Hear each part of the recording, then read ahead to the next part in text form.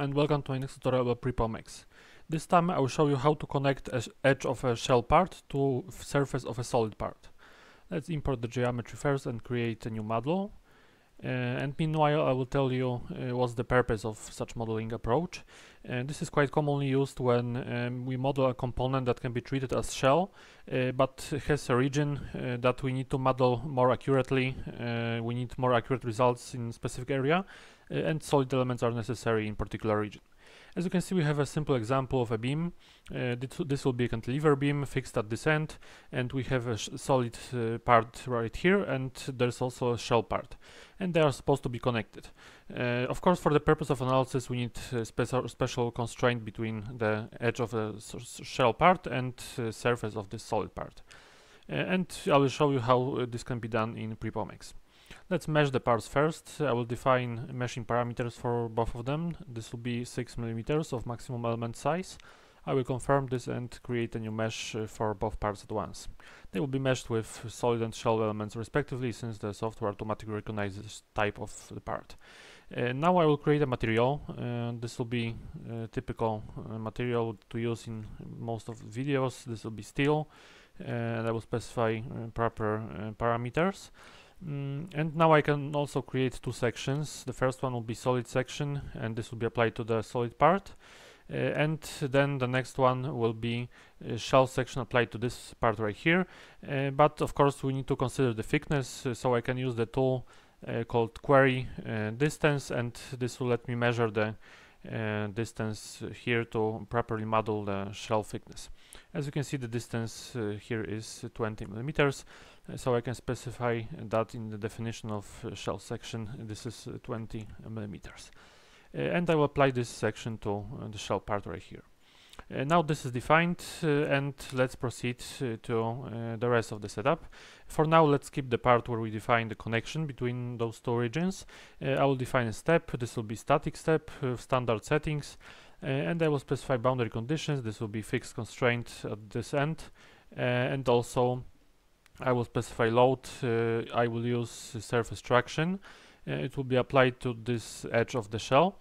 And this will work in y direction, and the value will be 2000 newtons. So that's it when it comes to the definition of the model, but we still need to connect these two parts together.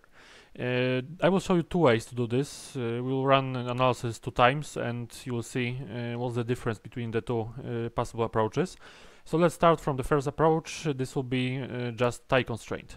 I should add that unlike Abacus, CalculiX doesn't have special shell to solid coupling constraint, but there are other ways to realize such connection, and that's what I'm going to show you today.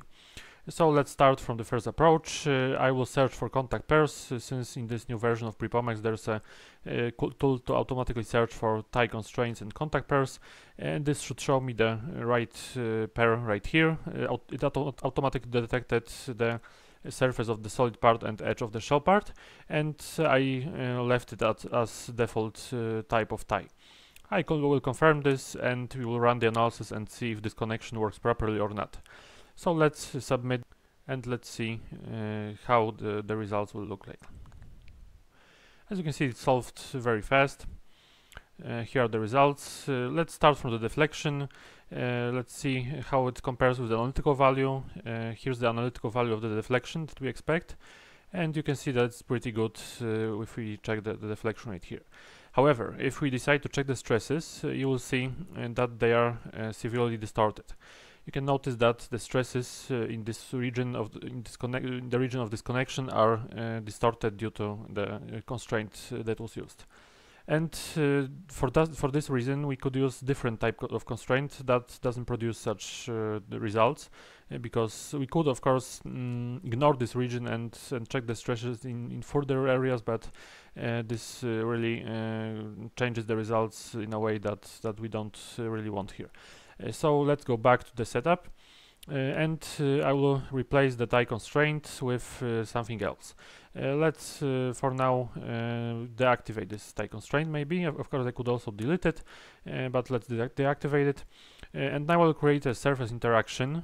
This will be contact interaction. This time we'll use contact, but this will be special type of contact. Let's define surface behavior. So that's the behavior in the normal direction. Normally we use hard contact type and just leave it right like that with the default setting. But this time I will switch to the last type. This is tight contact. We will use tight contact to simulate this connection.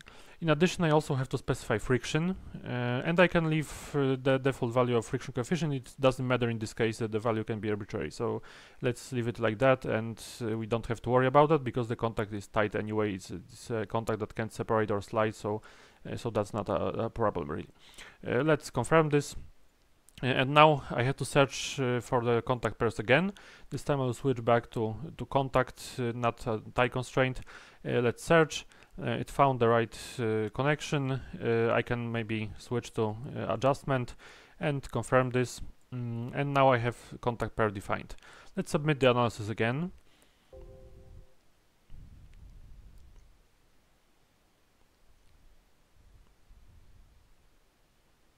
It's also solved quite fast. Let's check the results. Here's the deflection in the y-axis. Let's compare this with the analytical solution. You can check the values right here. And let's also take a look at the stress distribution. As you can see, it's much better than in the case of the previous constraint that was used to model this connection. Now there are no such effects. There is no distortion of the stress around this area of connection. We can also check the normal stress in this direction, and we can compare it with analytical solution.